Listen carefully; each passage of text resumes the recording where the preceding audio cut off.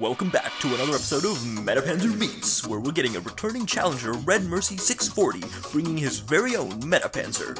Who will be victorious? Let's find out in this best of 5. Round 1. Fight! The home team starts out with a bang, and the enemy team counterattacks with an AoE attack. Team criticals are up on both sides. Manticore is taking a punch. Bleeds and heals will be coming out soon. There's the first bleed, followed up by a shield. Enemy bleed does minimal damage because of the shield's falling darkness is on the enemy team now. MetaPanzer is getting a little bit beat up on the enemy team, and he is slowly dying. Is he going to fall? He needs to shield up immediately. He does not. He falls to the Manta Roar. The Anubis bleed does go out and kill the Glintfang. The Pentacorn is down as well. The Anubis stands no chance.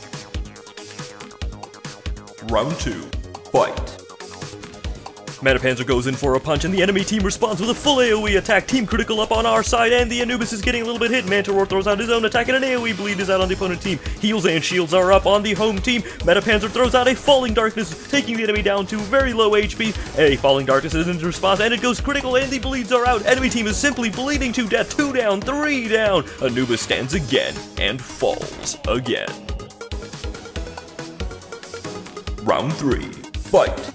The round starts off with the home team sending out a punch. Team criticals are up on enemy team, shields are up on the home, and enemy team's bleeds are about to come out though, but a little too early. These shields are going to block all the damage. Heals are out, but those are a little bit early as well, and criticals are out from the Glintfang. The bleeds have nearly killed the Anubis, and Manticore. Anubis is living with very, very little life, and the falling darkness is out with a bleed, but that does little damage. The Glintfang attack comes out, and the Anubis dies.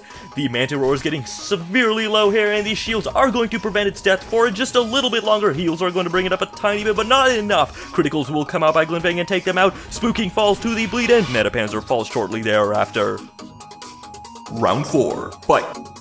Home team goes in for a punch, and the enemy team shields up immediately afterward. Falling darkness deals no damage because of the shields. A little bit of damage is being thrown out here and there. Criticals are up, and buffs are up on the opposing team. Heal does nothing on the home team because of shields. All of the damage is being blocked. Perfect timing for the enemy shields. All of that damage is negated, but the enemy team MetaPanzer is fairly low to begin with. Manta Roar is going in for the attack. 10k critical instantly takes out the enemy MetaPanzer, but our team Anubis is falling low as well. Glintfang falls. Anubis falls. What is happening? Pentacorn falls as well, and the enemy is defeated.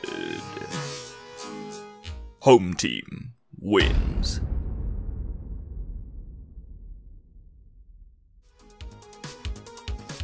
For a chance to be the next MetaMeets challenger, please subscribe to this channel, add Tranzcendent in Monster Squad, then either leave a comment with your in-game name and leader monster in the comment section below, or you can tweet your in-game name and leader monster to @Tranzcendent on Twitter.